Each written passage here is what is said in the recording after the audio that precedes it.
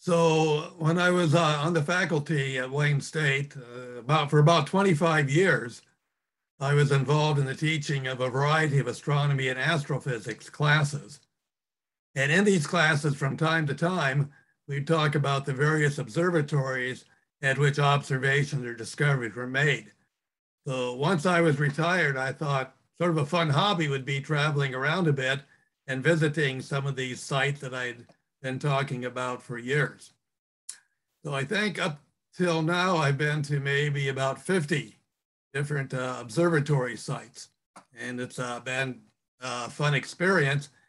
And in many cases, I haven't gone alone. I've had other people who've joined me, and I'll show you three in particular who've been on quite a few.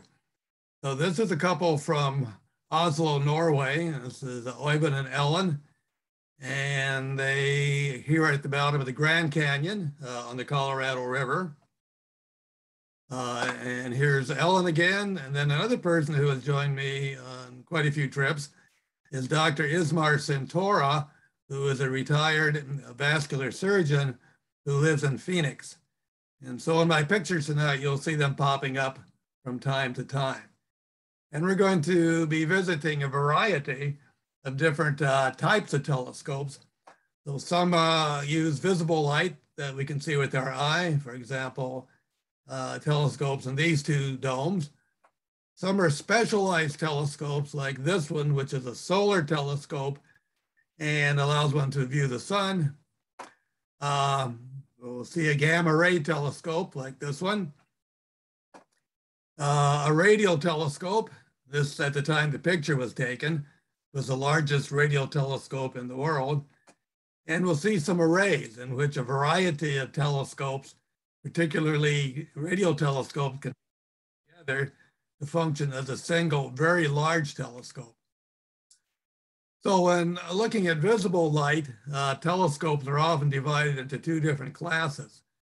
There are refracting telescopes in which a lens is used so that incoming light, say from a star to the left, is refracted or bent by the glass lens and is brought to a focus point, and one can then look through another lens, which is the eyepiece, and inspect the image. Other type is a reflecting telescope in which there is no lens which does the focusing. Instead, there is a curved mirror, as you see here, usually a parabolic mirror, such that the incoming starlight is focused, the image is focused with the converging rays of light, but before the focus is reached, another mirror diverts the light off to the side, forming an image out here which can then be observed with an eyepiece. That way you can see the image without your head getting in the way and cutting off the incoming starlight. Sometimes the secondary mirror is rotated, so it reflects the light right back through a hole in the center of the primary mirror, and the image can be viewed back here.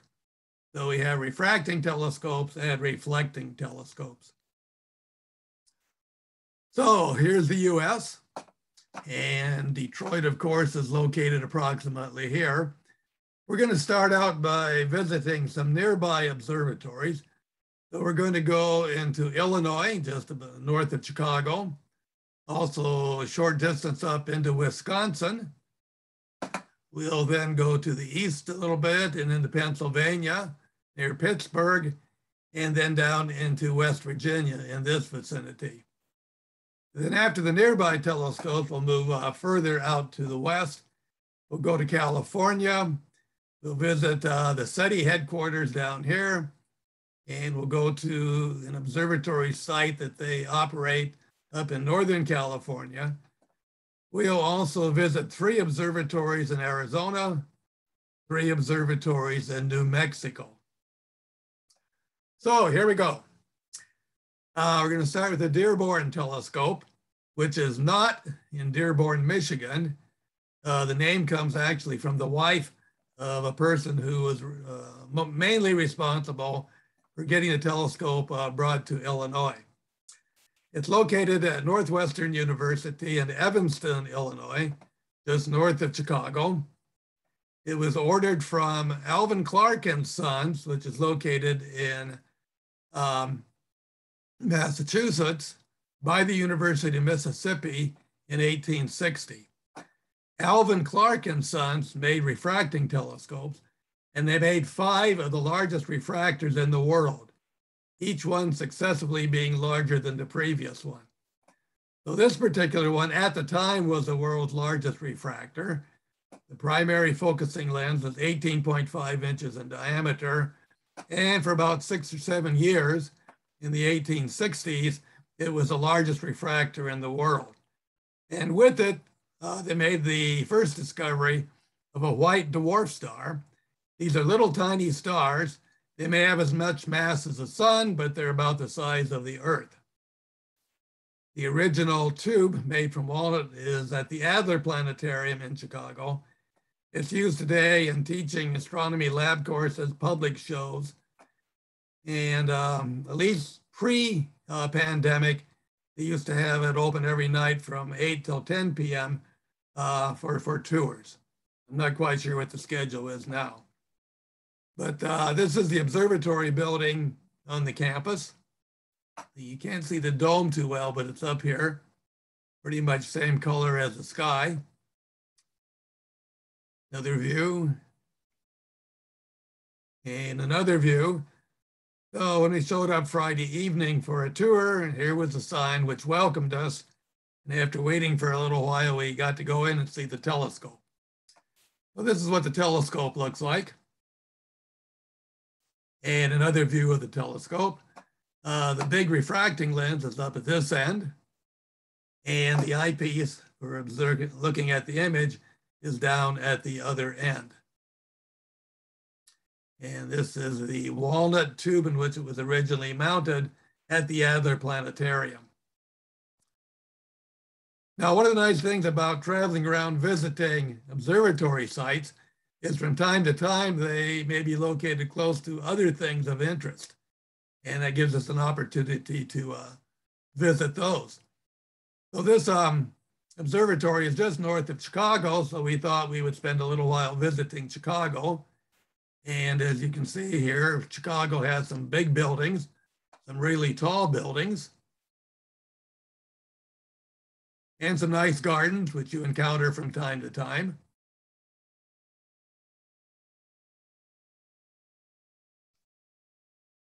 So this is a very tall building. This is the Willis Tower. Previously, it was named the Sears Tower. And for 25 years, it was the tallest building in the world. Right now, it's third tallest in the United States. And we are interested in going up to the viewing area, up high. And way up high in the viewing area, they got some little glass boxes that you can step out into and sort of be out there in space with the air all around you, which is kind of exciting. So we're going to go up to the sky deck.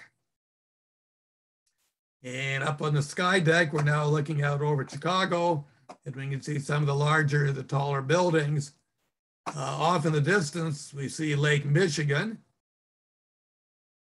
And here is one of the harbors for the smaller boats, which you can see here.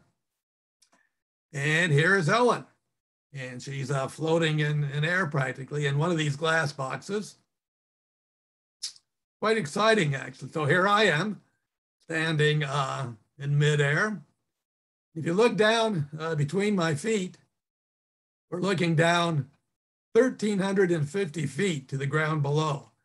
So you can see down here cars, small cars. This building is 1,450 feet high. In total, we are 1,350 feet above the ground right here.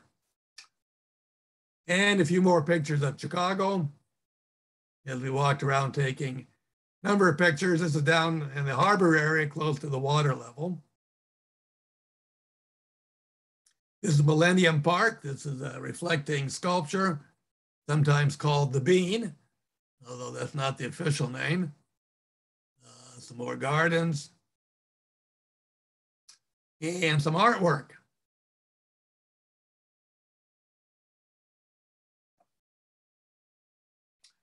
And here I am with a couple friends. Okay, moving on to our second story for the night. We're going to the Yerkes Observatory. This turns out to be the largest refractor in the world. Focusing lens is 40 inches in diameter or 1 meter in diameter. Up in Williams Bay, Wisconsin, it's about an hour and a half drive north of the Dearborn Observatory. It was dedicated in 1894 and for about 50 years was operated by the University of Chicago, Department of Astronomy and Astrophysics. It was funded by an American businessman and financier, Charles Yerke, at the request of George Ellery Hale. Hale played a very important role in promoting the construction of large telescopes at his time, and this includes the 100-inch 100-inch Hooker Observatory out in California, the 200-inch Hale telescope out in Mount Palomar. So this is the observatory site and an aerial view. So the large dome that you see here has a large refractor, and the two smaller domes have telescopes which are more compact. The view outside, again, looking at the large dome. And here are people gathering for a tour. We are among them.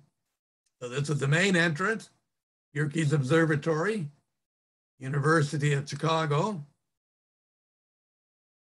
And inside, here's the telescope, world's largest refractor. Very long tube, 1 meter diameter lens is up here. The eyepiece is at the opposite end. Okay, another view. I'm not sure who he is, but there he is. And it's mounted up here on top of a tall pedestal. When you get to the top of the pedestal by going up this helical or spiral arrangement of stairs. Looks like this from the side. A couple more views. These large wheels that you see here with numbers on them are the setting circles. They describe the direction in which the telescope is pointed into the sky. There's an axis of rotation here, parallel to the Earth's axis of rotation. So as the Earth rotates in one direction, the telescope is rotated in the opposite direction around this axis, keeping it pointed at the same direction of the sky. And a final picture looking up. This is on the back side of the observatory building, a few flowers, and finally a couple pictures. So for this visit, the three of us were together, Dr. Centora, Ellen, and Ivan. Okay, now we're going to go off in the opposite direction to the east. We're going to go to the Allegheny Observatory. This is located in Pittsburgh. It's about a 4.3-hour drive from Detroit. This observatory was donated in 1867 to Western University of Pennsylvania, later became the University of Pittsburgh. And there are three major telescopes, a 13-inch refractor, a 30-inch refractor, and a 30-inch reflector. At the time, they also had a small transit, which could be used to establish accurate time. And if you wanted to really know what the time was, you could subscribe for $3,000 a year, a lot of money in those times, and you would be updated via telegraph as to the exact time. So they did a variety of research there studying stars. You can also get free 2-hour tours from 8 to 10 p.m. Thursday and Friday evenings, April through October. At least that is the pre-pandemic schedule. So let's see, this is in Riverview Park. And this is the observatory building. There are 3 domes. There's 1 and 2, little bit of the third one here. And from another direction, we have domes 1, 2, and 3. So we are waiting here to get in for the tour. There is a 13-inch refractor. Here is the 31-inch refractor. It's the third largest refractor in the US, so pretty significant in size. And here is a 31-inch reflecting telescope. And here we are in the larger dome with the largest refractor. And this is the individual who conducted the tour the evening that we were there. Now, an interesting site, which is about an hour's drive away, about an hour's drive, is Falling Water. This was the weekend home, which was designed by Frank Lloyd Wright back in 1935. It was built for Edgar Kaufman, who was the owner of Kaufman's department store in Pittsburgh. It's built partly over a waterfall, 43 miles southeast of Pittsburgh. It's listed in the National Historic Landmarks since 1966. And really important, it's listed in the Smithsonian Life list of 28 places you must see before you die. So if you haven't seen it yet, it's not that far away by car. So here's what it looks like. It's built on several different levels. You can see some people up here at the top level. Here's the waterfall. But we'll show you a few different views of the house, taken at different times from different angles. This was in the spring when there's a fair amount of water flowing over the waterfall. And here we are in the fall, there's not as much water flowing, and the leaves are changing color. Another view. Okay, a little bit of the interior of the house.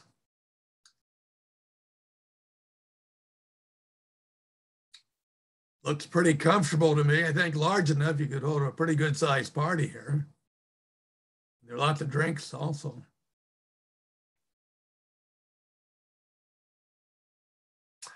Okay, moving on. About a 3-hour drive, 3.5-hour drive south of Falling Water, going down into West Virginia, is the Green Bank Radial Telescope. This is the world's largest fully steerable radial telescope, located in Green Bank, West Virginia.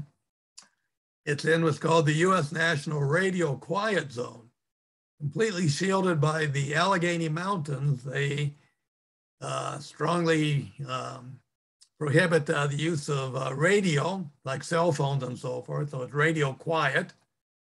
If you go there, there's a gift shop, there's a cafe. You can take bus tours. At the time, it was $6 per adult. They only use diesel buses because internal combustion engines with spark plugs generate radial noise, which would interfere with the operation of the telescope. So let's see, 17 million pounds. The primary reflector is 100 meters by 110 meters. It stands almost 500 feet tall. And the area, the collecting area of the main reflector can be measured in acres, 2.3 acres, the area of 2 football fields. So this is the museum area.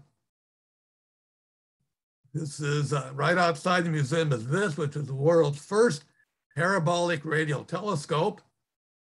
It was built and operated by Reber, Grota Reber, who lived in Illinois back in 1937. And for about 10 years, he was the only radio astronomer in the world. So this telescope is 31 feet in diameter, and it served as a prototype for many radial telescopes that followed. And it has moved around a bit. It was sold at one point to the National Bureau of Standards, moved to Virginia. Later, the National Radio Astronomy, or NRAO, National Radio Astronomy Organization, moved to Boulder, Colorado, and eventually ended up in Green Bank, West Virginia. And it's listed on some national registers. Yeah, another view of that telescope. And this is the individual, Grota Reber. This is the Science Center and Museum. And because the telescope there is looking at radio waves, this museum has a lot of displays primarily about waves and their properties. And here's a little display again on that same telescope. This is a model of the current telescope there, the Green Bank Radio Telescope.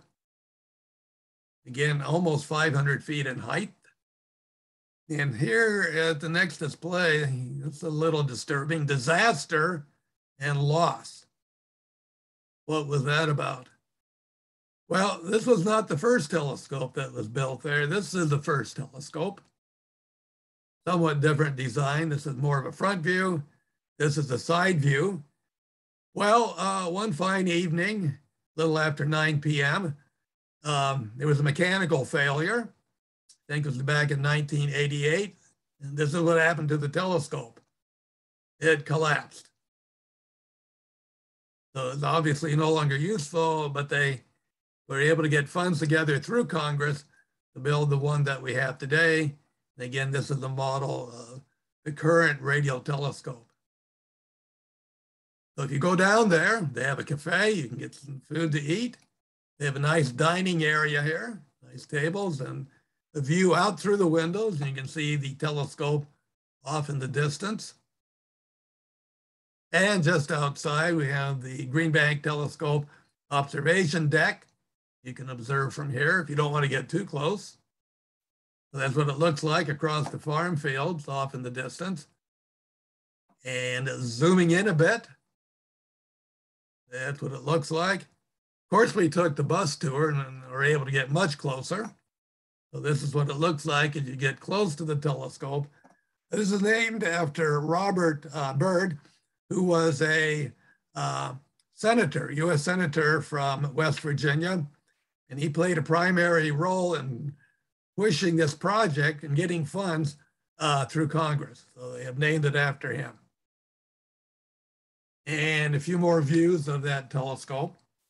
World's largest fully directional radio telescope. It can point in any direction in the sky. And so this is the main reflector. There's the secondary reflector and the detector receiving antennas up here. And just for comparison, there's a person here to show you the scale. Can't even see it in this, so they've expanded a bit. This is the size of the person compared to the 500-foot tall radio telescope. Okay, a few more views.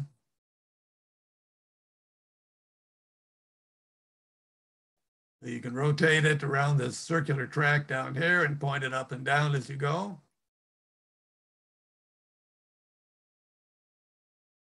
So there are a few other radio telescopes in the area you see here, there, here, two more over here, but this is by far the largest. So a little bit more about that telescope. It's the world's largest moving land object. Completed in 2000, the operating budget is $10 million per year. And it has made a number of discoveries as indicated here. It's playing a major role in a project called Breakthrough Listen, which started in 2016. This is a $100 million project lasting over 10 years to search for extraterrestrial intelligent life, listening for radio signals they might be sending out. This is sponsored by Russian tycoon Yuri Milner. And this particular telescope, they use 20% of its observing time for that project.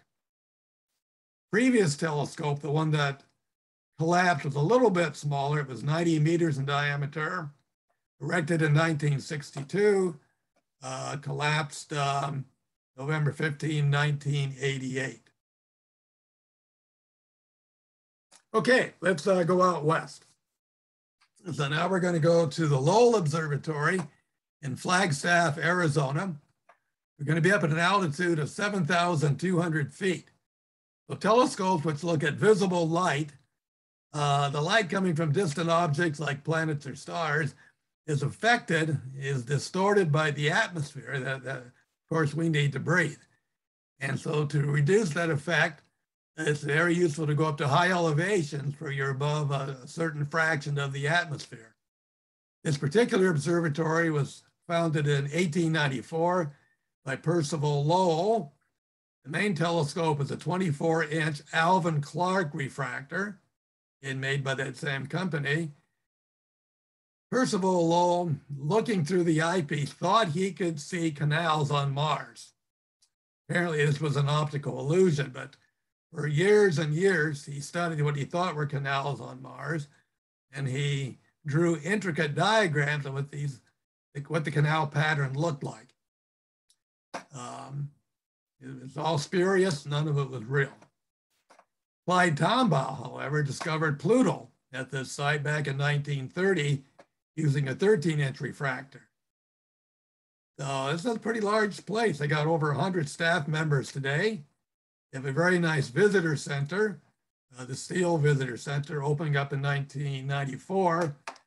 They also operate a fairly modern reflector, which is 4.3 meters in diameter, the Lowell Discovery Telescope. Great deal of the funding came from the Discovery TV channel.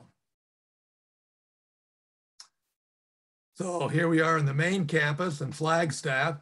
This is the building in which that large refractor is located. And now this individual is going to go in and tell us a bit about that telescope. You see he's wearing a red shirt, and he's got a jacket, but he's not wearing it, just under his arm here. Fairly warm day, he doesn't need the jacket outside. Here's a couple of views of that telescope, the 24-inch Alvan Clark refractor. This is where the eyepiece is. And here's that same gentleman telling us about the telescope. You notice now he's got his jacket on. The reason being it's much colder inside the observatory because they keep the temperature there 24 hours a day, as close as they can to the outside temperature at night. That way there's not large changes in temperature, which could distort the lens over a certain length of time. So try to maintain the temperature inside at outdoor night temperature. And this is just one example of what Percival Lowell thought he saw on Mars looking through his telescope. You see a pattern here of what he thought were canals which were produced by intelligent Martians. Of course, today we know that that's not the case. Nearby, they have a display of the solar system to scale along the sidewalk. So here's the sun, the inner planets, Mercury, Venus, Earth, and Mars. And on that scale, this is where you'd find the asteroid belt. Further out, Jupiter, Saturn, Uranus, Neptune's behind the tree. And if you go towards the end of the sidewalk where you'd expect to find Pluto, instead you find this observatory, small observatory. And inside the observatory is the Pluto Discovery Telescope. This is where Clyde Tombaugh made his observations, and ultimately, in analyzing the photographs that remained, photographic prints are put down here, he discovered Pluto. Okay, another view of that same telescope. You might wonder, what is this boxing glove doing up here? Well, that's to keep visitors from hitting their head on this steel pipe or steel rod that's sticking down here, which would be uncomfortable, not so bad with this cushioning blow from the boxing glove. Well, there's a number of studies that they do at the Lowell Observatory. Now, a number of them in our solar system. They've also been doing some exoplanet, that is planets going around other stars investigations. Also nearby is something of a lot of interest, especially to people interested in astronomy. This is Meteor Crater, just 40 miles east of Flagstaff. It's the most well-known, best preserved meteor crater on Earth. And here you see it. It's a little more than 4,000 feet in diameter and was formed by the impact of an iron nickel asteroid about 50,000 years ago. It's estimated that the asteroid was about 150 feet in diameter, coming in at about 26,000 miles per hour. 4,000 feet in diameter roughly, and almost 600 feet in depth. And there is a visitor center here, right here on the rim. So for a relatively small admission, you can go in and get a good look. There's also a trail along the rim, which goes about a quarter of the way around. So this is what the viewing area looks like.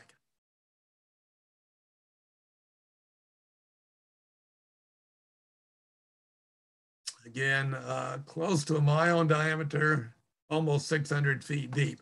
So they've got several different viewing areas. Here's one a little bit lower, one a bit higher.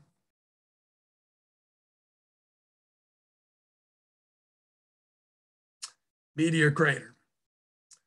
Okay, from Flagstaff, Arizona, we're going to drive about 4 hours to the south to Tucson, and then drive an hour to the west.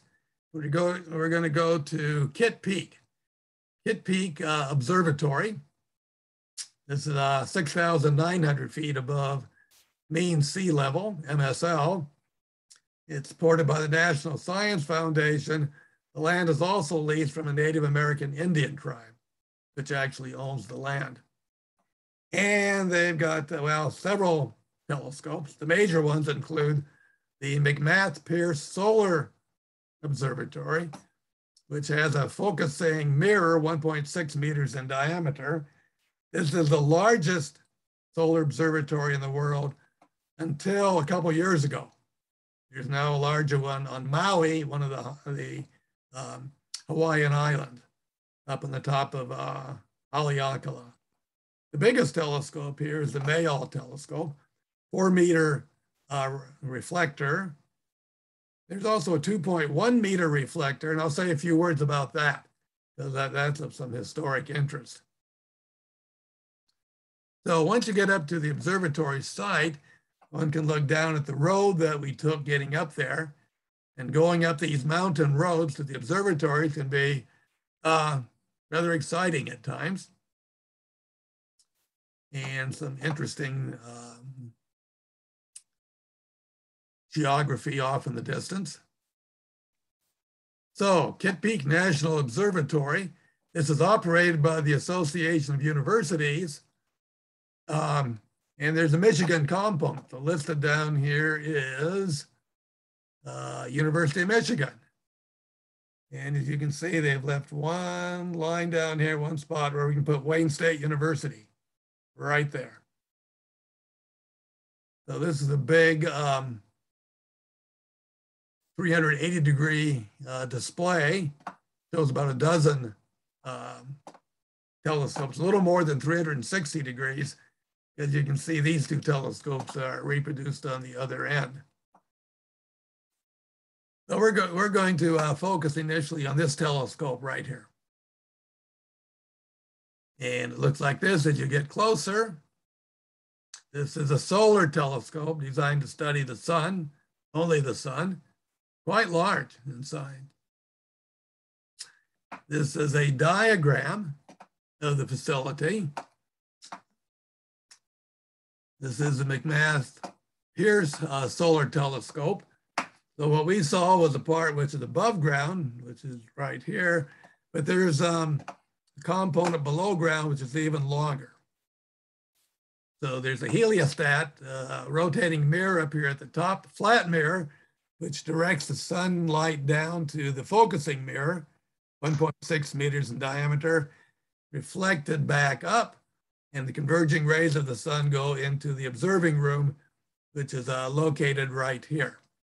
Now, this is McMath Pierce telescope. The telescope which preceded this one actually is right here in the Detroit area. It's at Lake Angeles, just 35 miles to the northwest of Detroit. And it was the McMath-Halbert telescope, built by McMath and McMath, father and son, the same McMath that you see here. And that was for many years operated by the University of Michigan. No longer operated by them, and it's not in use right now, but one can make arrangements to go out there and get a tour of a facility which is similar to this, very near the Detroit area. So you can actually step inside this tube.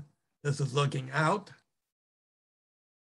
And at the time we were there, they were having some technical difficulties. They weren't taking observations. And so a few of us were invited into the observation room. So this is one of the people invited in along with us. And we took a few pictures inside, and it was very nicely explained to us. So here's the 2.1 meter telescope. This is what the telescope itself looks like. Starting in 1968, this was used by Vera Rubin, and she used it to measure the rotation rate of spiral galaxies.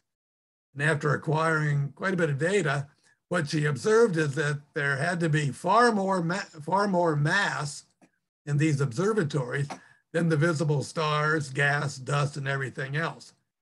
And so what she was actually observing or detecting was what today we call dark matter.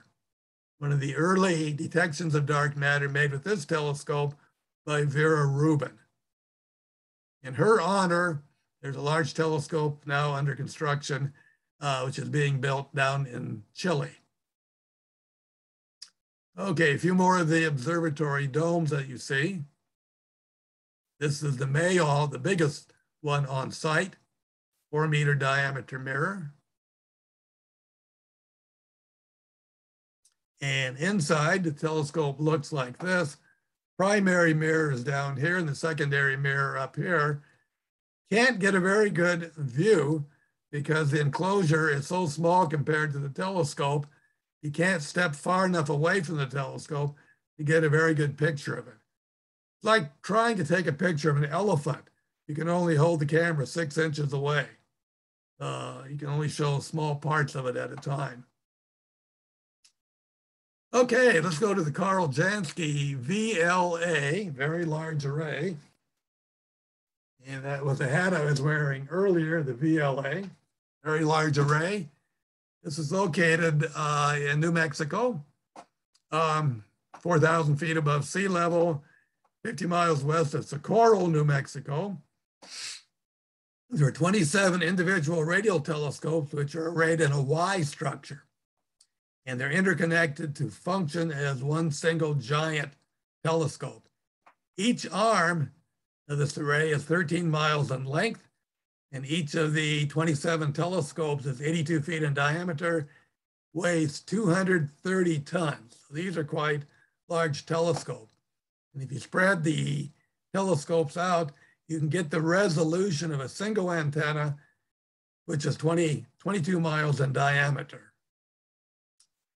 So I'll show you a few views of the array. Here the dishes are brought in quite close together, which allows you to see a larger region of the sky. If you want to see a small region with great detail, then you spread them out far apart from each other.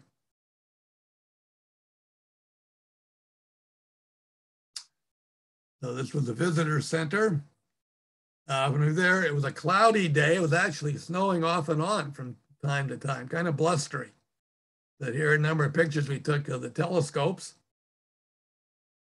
individual radial dishes.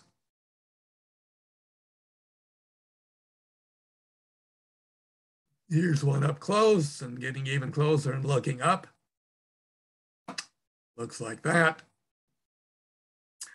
They have a building there in which they can bring the telescopes in individually for servicing.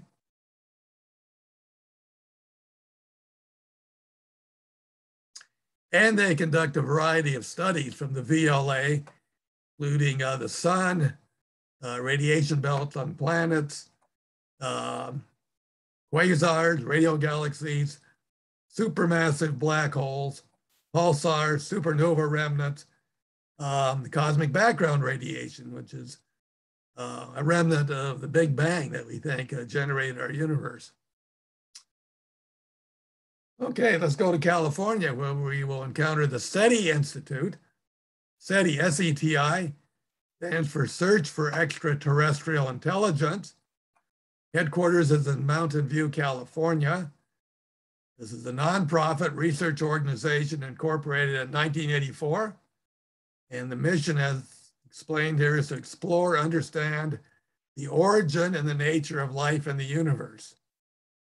So they have a lot of activities, including a variety of outreach activities and seminars they sponsor. They also operate the Allen Telescope Array at Hat Creek Radio Observatory, 300 miles to the north. This was the cup I was showing earlier, there from that location. So here we are at the SETI Institute headquarters in Mountain View. This is the building, our garden, and this is the entryway. I'm taking a picture here, getting a slight picture of myself in the reflection. So this is the office of Jill Tarter, who's very well known, quite famous, and she was the director of the SETI Institute for a number of years. So I contacted her to make arrangements so that we could get a private tour. And she was able to do that for us. So she wasn't there at the time we were, but you can see a number of plaques and awards on her office wall. And as indicated here, back in 2004, she was on Time Magazine's list of the 100 most influential people in the world. Yeah, just a little better view of her. They have a display there of the Allen Telescope Array. And just as we're leaving, they take a picture of us. Ismar and myself are together on this trip. And we then drive for 5 hours, 300 miles to the north, to the Hat Creek Radio Observatory. It's about 70 miles from Redding, California. And as mentioned, it's the home of the Allen Telescope Array. It was funded by Paul Allen, one of the co-founders of Microsoft. He donated $30 million to this project. And this array of telescopes was built between 2005, 2007. Consists of 42 telescopes, each 20 feet in diameter. And again, Jill Tarter played a prominent role at SETI Institute and the operation of this site. So after driving 300 miles to the north, we are entering the Radio Observatory. Hat Creek Radio Observatory. It is open to visitors. The gate is open, so I like the gate because we have a silhouette of a moose here. Again, Hat Creek Radio Observatory Allen Telescope Array. And here are the individual telescopes that you see spread out, each 20 feet in diameter.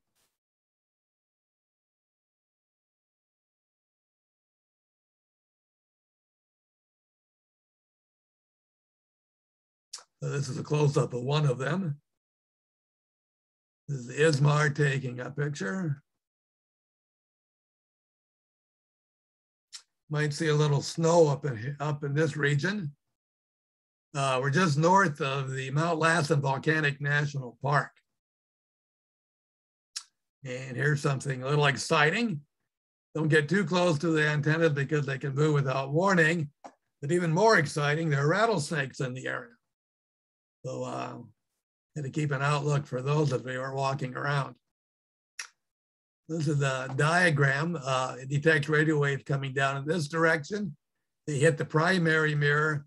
They reflected into a secondary mirror and then down to a detector, which is located here. And in the control room, you can see lots of optical fiber cables, which are bringing signals in from the individual antennas.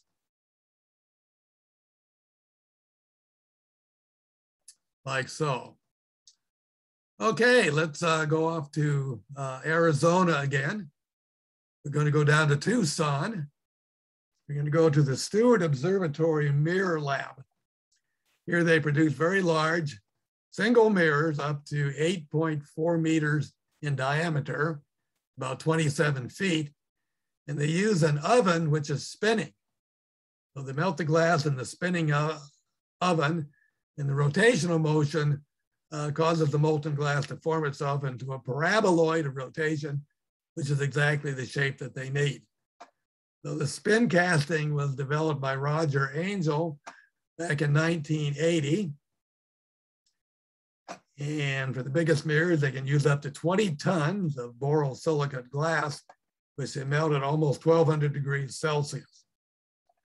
Currently, they're making mirrors for the Giant Magellan Telescope, which is under construction down in Chile. It'll consist of 7 mirrors, each of them 8.4 meters in diameter. So this is just outside the observatory, the mirror lab, which is under the football stadium. And we have to wait here for the tour to start. Can't bring in any guns or knives or bicycles or dogs or cigars. So we left all those outside. And here we're getting our tour. I like this guy. I liked his name, Jerry. And this is an artist depiction of the Large Magellan Telescope. So you see the 7 individual mirrors. They act as a single mirror and they reflect the light up to a secondary mirror. And that converging light is then reflected back through a hole in the center of the middle or the center mirror where it's detected. So this is under construction, has been since 2015. They think they'll have it assembled sufficiently that first light, when they first start using it, would be back around 2029. So this is what just one of those 7 mirrors looks like. This is how big they are. One mirror, this is the person here in the center. So they were in the process of polishing one of the mirrors, one of the off-center mirrors. They didn't get a very good picture, but this is a small portion of that rotating oven that they use. And when they melt the glass down and form the giant mirror. Okay, from here, we're going to go to the MMT telescope and the Fred Whipple Observatory. So the MMT telescope, this represents the multiple mirror telescope, which at one time consisted of 6 individual mirrors, each 1.8 meters in diameter, and the configuration could act as a single telescope for about 20 years. And they have since replaced it by a single mirror, 6.5 meters in diameter, back in 2000. And this was the first large-scale spin casting using the Roger Angel's technique that I described earlier. So this is located on Mount Hopkins, 40 miles south of Tucson, at an altitude of almost 8,600 feet above sea level. The building it's housed in rotates, the entire building rotates, and is supported by ball bearings. This is the Smithsonian Institution. And just behind the buildings here is Veritas, Very Energetic Radiation Imaging Telescope Array System. So this consists of 4 12-meter reflectors that you see here. We're picking up gamma rays, energetic gamma rays coming from outer space. These gamma rays collide with air molecules in the upper atmosphere, breaking them apart, giving them an enormous amount of energy so they come streaming down to the upper atmosphere at speeds in excess of the speed of light and air up there. And that produces a type of radiation called Cherenkov radiation, which these telescopes detect. And this is one of these gamma ray telescopes up close. So here's where we're going. We're going, this is the observatory up here. You can't drive up there. They take you up by bus. So we're in the bus and they're driving us up. And it's quite a way, that's like 18 or 20 miles as I remember. We're getting closer and closer. About halfway up, we stop for a quick view of a couple other telescopes, smaller telescopes. This is the Smithsonian 60-inch reflector over here. Smithsonian 48-inch reflector here. Tour guide was explaining a little bit of what we were seeing. And they also have another gamma ray telescope there. So there's a platform right here that you can get up here to the secondary mirror or detector that might be there. You go up a series of steps to the platform. So I'm in another couple of pictures. I'm going to go up those steps, take a picture of my reflection in all the mirrors. But first I take a picture from the ground. So what you're looking at is Ellen and Oyvind and myself reflected in these individual mirrors. And now I've gone up the steps. And so my image is greatly enlarged. I'm taking a picture of my reflection in the mirror. My hat here says Antigua, one of the islands out in the Caribbean. Another view of the gamma ray telescope. And to get up higher, we can look back at the route that we took. This is the windy mountain road that we went up. This is a single lane road. So the bus that we're on, the driver has a radio transmitter. He's in contact with everybody else on the road so that one or the other can pull off the road at a convenient place and not meet each other.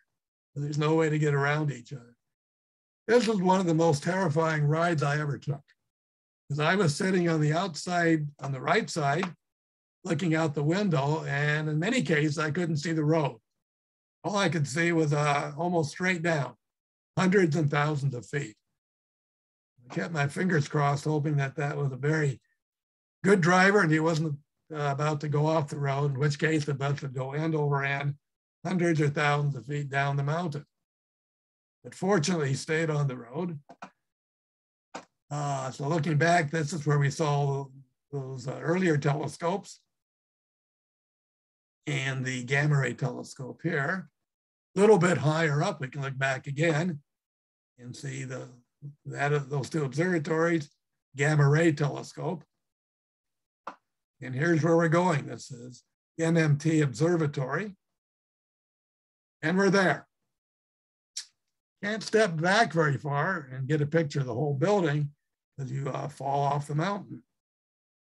And inside the observatory, again, like taking a picture of the elephant from a few inches away, you can only get a little bit of it at a time. So this is a secondary mirror a little bit closer, and down below is part of the support mechanism for the telescope.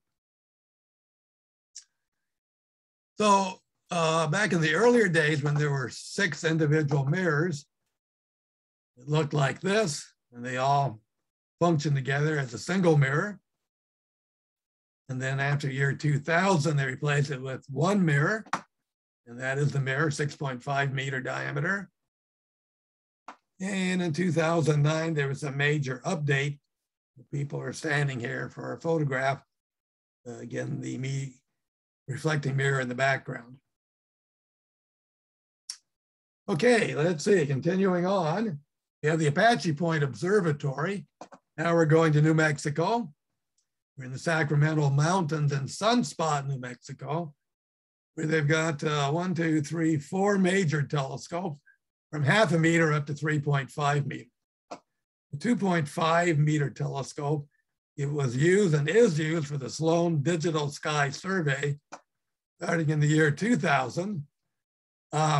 Measured the distance to some 4 million galaxies, allowing them to make a 3-dimensional map of the universe. And the 3.5 meter is used for Project Apollo. This is the Apache Point Observatory Lunar Laser Ranging Operation, Apollo. And they use it to send short bursts of laser pulses up to the moon, which are reflected back from 5 retroreflectors on the moon. And they can measure the distance now to the moon to an accuracy. This is the distance between the center of the Earth to the center of the moon to an accuracy of 1 to 2 millimeters, which is important for investigating general relativity and its precision. Here we're driving up to the observatory, and off in the distance, this white streak you see is part of White Sands Missile Range, or the missile range out here. Then we're approaching the observatory. And then we take a look at the individual telescopes. This is a smaller one, 0.5 meter diameter. It's inside this enclosure.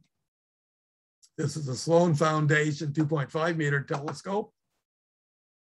It's located under this structure. This structure is in roller bearing, so it can be rolled back from the telescope, which stays put. This is the big telescope, 3.5 meter telescope. This is it. And this is Ismar getting a picture. And the next slide, you'll see him up here on this, standing by this rail. So here he is. And over here in the distance is something. And if we zoom in, this is another solar telescope located in Sunspot, New Mexico. Okay, so now the doors are open. Looking back, we can see the 0.5, the 1 meter, and the 2.5 meter enclosures. And when they're opened, telescopes look like this. This is 3.5 meters. This is the 1 meter, 2.5 meters, and the 0.5 meter. And people for comparison.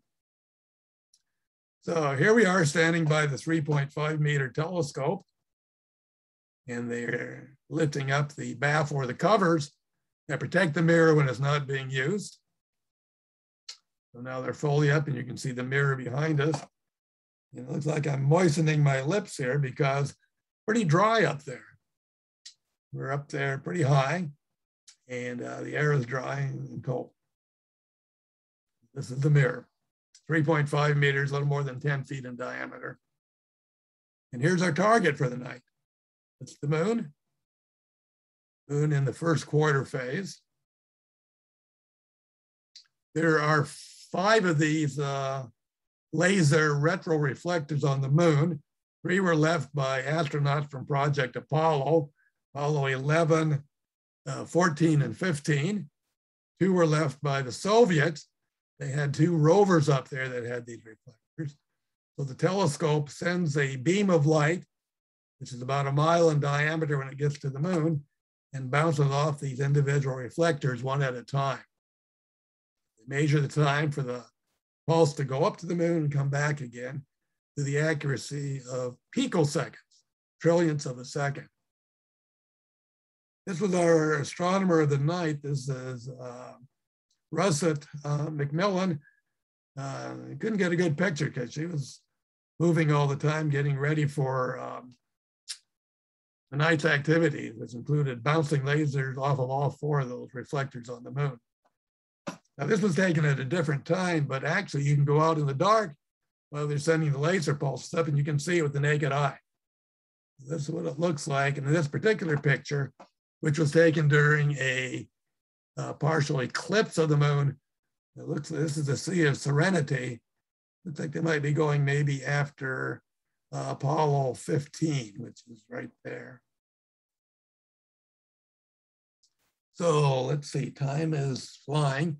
So here, yeah, what's going on here? Here I am by what looks like a radioactive fence. Caution, radioactive materials. Well, actually the fence isn't radioactive, it's what's beyond the fence. So where are we? We are Trinity site. This was the location of the first atomic bomb test back in April 16, 1945. It's located within White Sands missile range. They tested the first atomic bomb which made use of plutonium. And the explosive yield was equivalent to about 25 kilotons, 25,000 tons of TNT. It was detonated atop a 100-foot steel tower. It produced a crater about 0.5 mile in diameter and 8 feet deep. This site, the radioactivity is down sufficient now, hopefully, that they let the general public in the first Saturday of April and October. So we planned our entire trip around that date. It would be open when we got there. So this is the 100-foot tower. This is a photo of the actual bomb itself. First test. Another picture of that same bomb. Then a few pictures taken right after detonation. So this is 6,000ths of a second or 6 milliseconds after detonation. You see this, 25 milliseconds after detonation, this, 53 milliseconds after detonation, and about 2 seconds after detonation, you see the familiar mushroom-shaped cloud, which is forming. And then looking down afterwards, this is a Trinity crater that formed.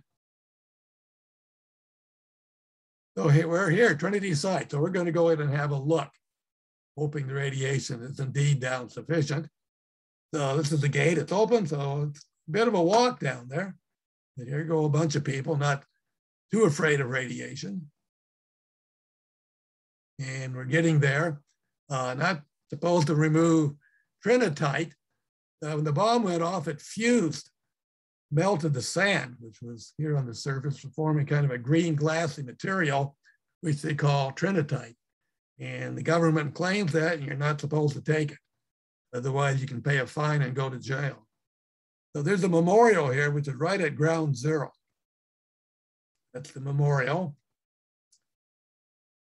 This is right at the center where the tower stood.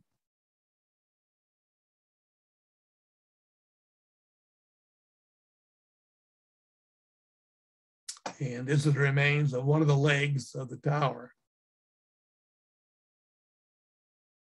And this is about Fat Ma'am.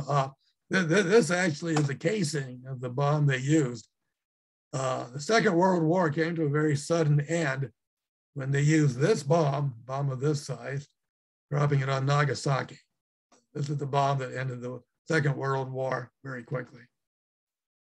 Nearby was White Sands National Monument. Since our visit, has been promoted and is now a national park. But it's quite a scenic area. Here's a wide angle view.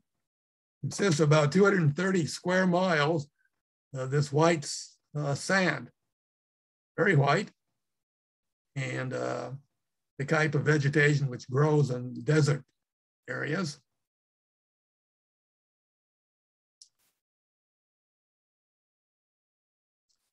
This white sand is about 30 feet deep on average, and it forms dunes up to 60 feet in height. So we encountered a couple gals who wanted their picture taken, and so Ismar is taking their picture.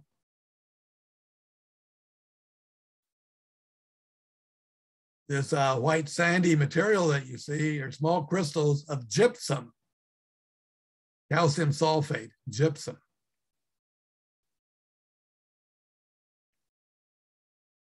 Okay, and then the Zowada Observatory is the Wayne State University's observatory. It's located out in the deserts of the high desert of New Mexico, more than 4,000 feet above sea level.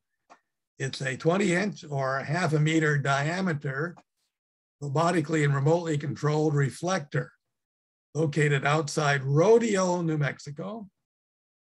Population 101. So this city doesn't generate much light. So they have some of the darkest skies in the continental US. Very good place to have a telescope.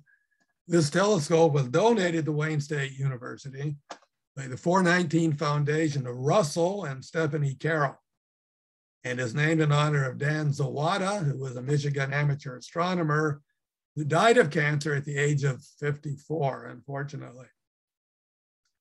It's used by Wayne State for teaching and research purposes. For research, one of the members of our faculty, Ed Cackett, uses it to study matter falling into supermassive black holes at the center of distant galaxies. So this is Rodeo, an aerial view of Rodeo, New Mexico.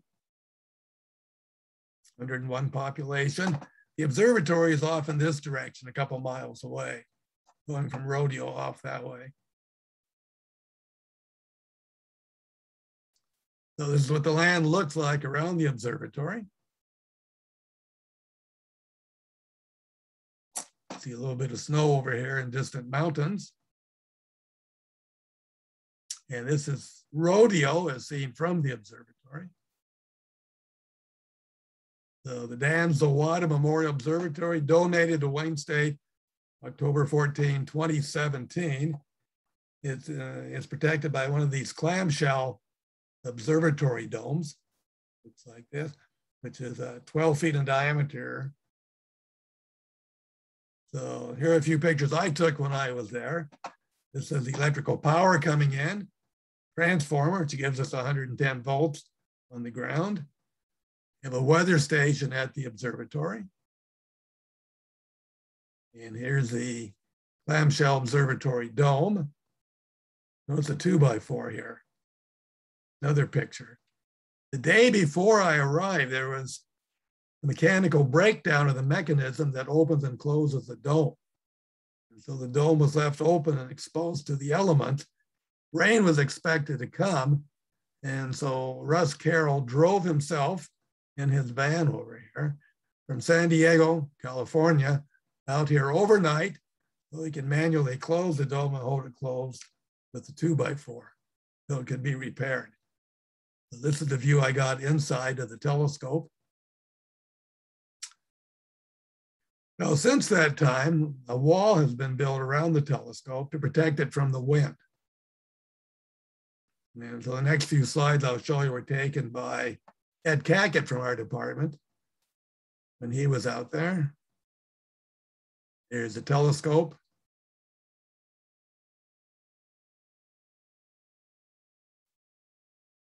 So you can see the mirror down here, 0.5 meters, 20 inches in diameter. And I'm just going to finish up. About a 20-mile drive away is this, which is the remains of a telescope built by Clyde Tombaugh, who discovered Pluto. So the reflecting mirror is no longer here, but there's the instrument. This is Terry, an amateur astronomer from Tucson, who is giving me a tour of this area. Okay, and I'm going to stop here because I see my time is up. I had one more that I was going to show you. Steve, do you think we should go for another 7 minutes or bring things in now? Because I can always show this last little bit at the next tour that we have. How would I do the poll first, and then if folks want to stay, you could do it. Okay, that sounds good. All right, so I'm gonna put up a poll really quick of where we should go in the next meeting, the next journey with Jerry. So you should be able to see the poll up right now. So the two options are, oh great, it's cutting off the full description, but one would be a visit to two really big machines, LIGO and the LHC. The other one would be flying private airplanes around the country. Unfortunately, it's cutting off the full words. Could you remind me what it says, and a rocket launch from Kennedy Space Center.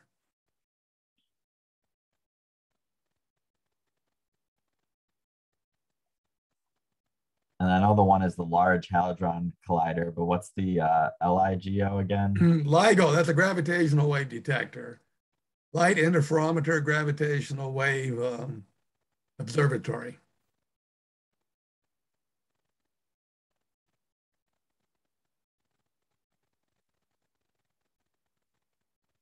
Still a few more votes coming in.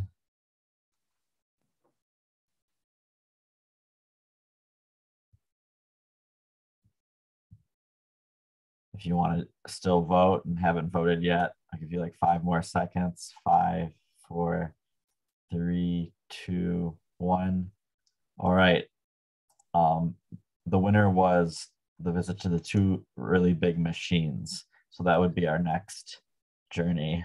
Yeah, these are big machines. Their dimensions are measured in miles. Biggest machines on Earth. That will be an exciting one. Yeah, if you want to show that other slide, that way if folks want to stay, they can, and then we'll get to the questions. Okay, yeah, this will probably go about another 5 to 7 minutes. Okay, so my last telescope I'm going to show is the Arecibo Radial Telescope, which is in Puerto Rico. And this was a tour I was on with the Planetary Society. The telescope that we're going to see at the time was the largest single aperture radio telescope in the world. And the main reflecting dish was about 1,000 feet in diameter. And its spherical surface was accurate to within 2 millimeters everywhere. So it's been used for radio astronomy at a variety of different purposes. So this is what an aerial view looking down in the main reflector, 1,000 feet in diameter. Incoming radio waves are reflected up to 2 detectors. This is one of them, and there's another one over here that doesn't show up too well. So we flew out of Miami over to Puerto Rico, where we spent a couple days. And then after Puerto Rico, let me get this out of my way, maybe. We flew down to Barbados, had a tour of Barbados, and then we got on the world's largest sailboat. And we sailed up among the Lesser Antilles Islands, such as St. Lucia, Dominica, Guadeloupe, Antigua. And so, here's St. Martin up here. So we'll take a look at that. I'm gonna move things out of my way. So here's where we're going. So we flew down.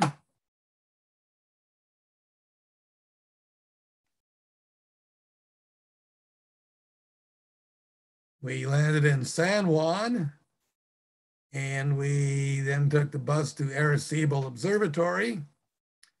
So here we are at the Miami airport, American Airlines, ready for departure, flying over the Caribbean, looking down, landing in San Juan. This is the hotel we stayed in, very conveniently located just 1 block from the beach. Very nice beach, as you can see here. And the next day we go to the Arecibo Observatory. At the time, the world's largest single dish radio telescope. And here we are. These are the 2 detectors, an antenna here, this dome here. And looking over the rail, you can see the large reflector below. So here's a bit of that reflector. And there was a group of students, local students that were there. And 4 of these gals are here wearing the same type of sweater, advertising the school. So looking down more directly at the reflector. So again, this was the largest reflector, and it weighs 300 tons. And if you want to walk on the reflector, you have to have special shoes to distribute your weight and not damage the reflector. That's a better view of the 2 detectors of the radio waves, which are reflected back up. To get up there, there's a catwalk suspended in space that you can go on. And even as we were looking, here goes some engineers or scientists up the catwalk. This is one of the towers that supports the detectors. And here's 3 members of our group looking down at the reflector. This is Bill Nye, the science guy, who is the president or CEO of the Planetary Society. So he was with us on this trip. This was our local guide for the whole trip. One of the astronomers who works there explaining the operation of a magnetron, which is used to generate pulses of microwaves, which can be used to do radar astronomy, bouncing radar beams, asteroids, and other objects. Variant magnetrons or klystrons. Relay rack that were used in the electronics in the control room. This is sitting here at the control desk. And tells you a little bit. It says that we were here January 25, 2012, and the time was 2:39:59 p.m. AST, Atlantic Standard Time. You can look at this from several different levels. So we're down here at the lower level looking. This is another one of the astronomers who was with us on our tour.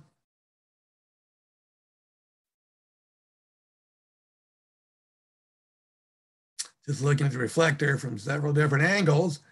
And then then looking again up at the two detectors. You can even go underneath the reflector where they took us. Reflector overhead, and we're walking down the path. And here we can look through the reflector up at the detectors, the antennas up here. So the reflecting surface is not solid. In fact, it has a lot of holes in it to reduce the weight. Another view underneath the reflector. And they list here a number of accomplishments which have been made using this radial telescope. First, to detect the rotation rate of Mercury, measure the rotation rate of the Crab pulsar, 30 times a second, and first radar image of an asteroid, and well, a variety of things. Distribution of ice at the poles of Mercury, some SETI searches looking for extraterrestrial life, and so forth. So here's a group photo. It's just about a dozen of us, so not a very large group. The guy who was leading the tour for the whole 10 days, Ismar, myself, Bill Nye, the science guy. 1, 2 local astronomers. And we flew down to Barbados, had a little tour of that island. So a few quick pictures of Barbados. Some interesting rock formations along the coast. And then we ended up by going on a ride for about a week on the world's largest sailboat. This is the Royal Clipper. It's the world's largest square-rigged sailing vessel, 439 feet long, 5,000 tons, 42 sails.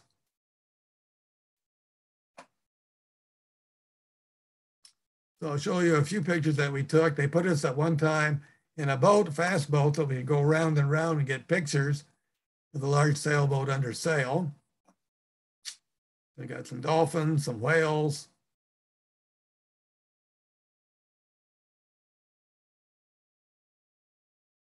And here are the rat lines, and here goes somebody up the mast part way. So they let us, if we were brave enough, to go about 50, 60 feet up the mast. And they got somebody up here to keep an eye on us so we didn't fall to our death.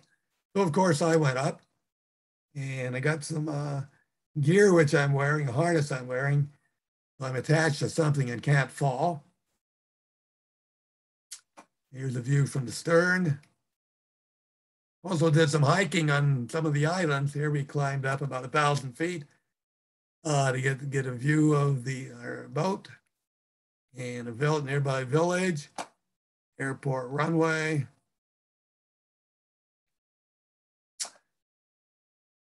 More of the sailboat under sail. So here we're welcome to Martinique. On each of the islands, we had a tour lasting a few hours. We could go out and see things. This was a very nice garden on Martinique. And there's some very nice flowers. And that is my last slide, and I have finished. I thank everybody for their patience. Those of you who managed to hang in all this time. Wow, those are breathtaking there in the water. One question we got was, is there a difference in like the image quality between a refracting and a reflecting telescope?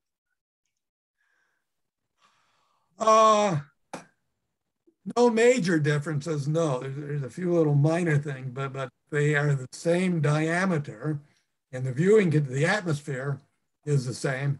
They will produce images which are pretty equivalent to each other.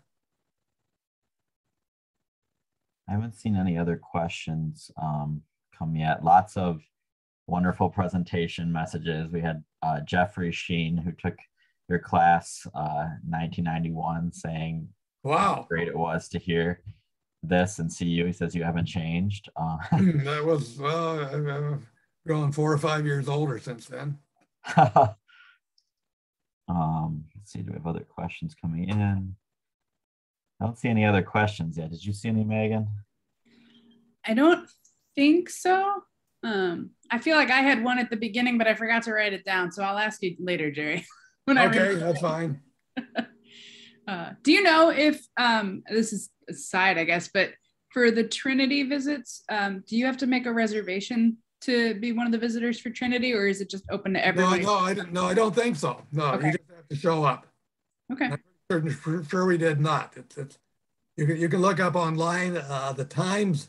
It's 2 days out of the year, the times that it's open, and you can drive down there, and they have a pretty large parking area where you park along with. We got there right when they opened, and there were only a few cars at first. But by the time we left, they were streaming in by the hundreds. So no problem getting in, no delay. That went very quickly. Someone asked, have you visited Mount Wilson?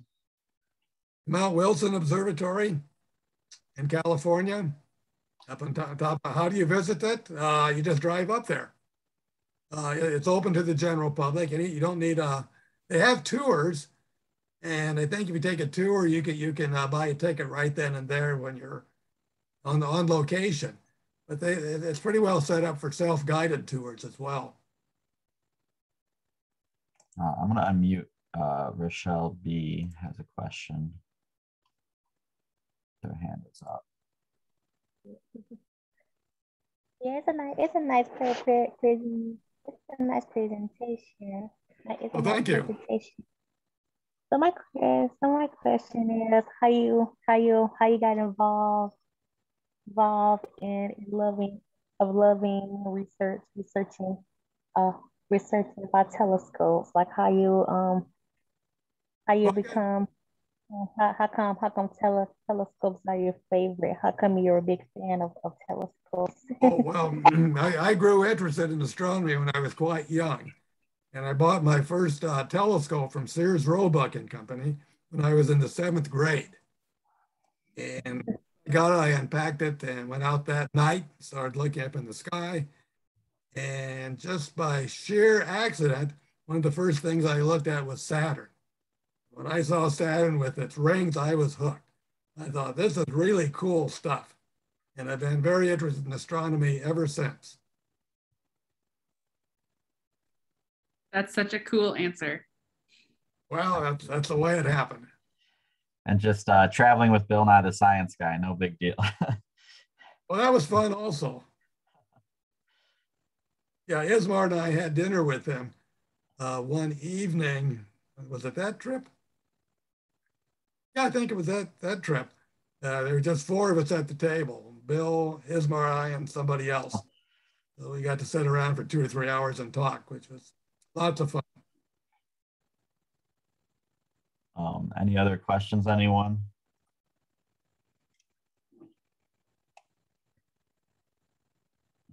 Well, thank you again, Jerry. That was pretty amazing to see just all the different telescopes in the United States alone.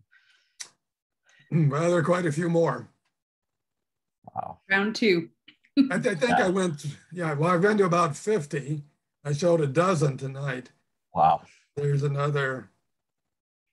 probably another 20 or so in the US. Wow. Well, that would definitely be a good one in the future. Well, thank you again, Jerry, and everyone for attending. And we'll see you for the really big machines. Okay, thank you. Thank you, everybody. Bye, everyone. Good night, everyone.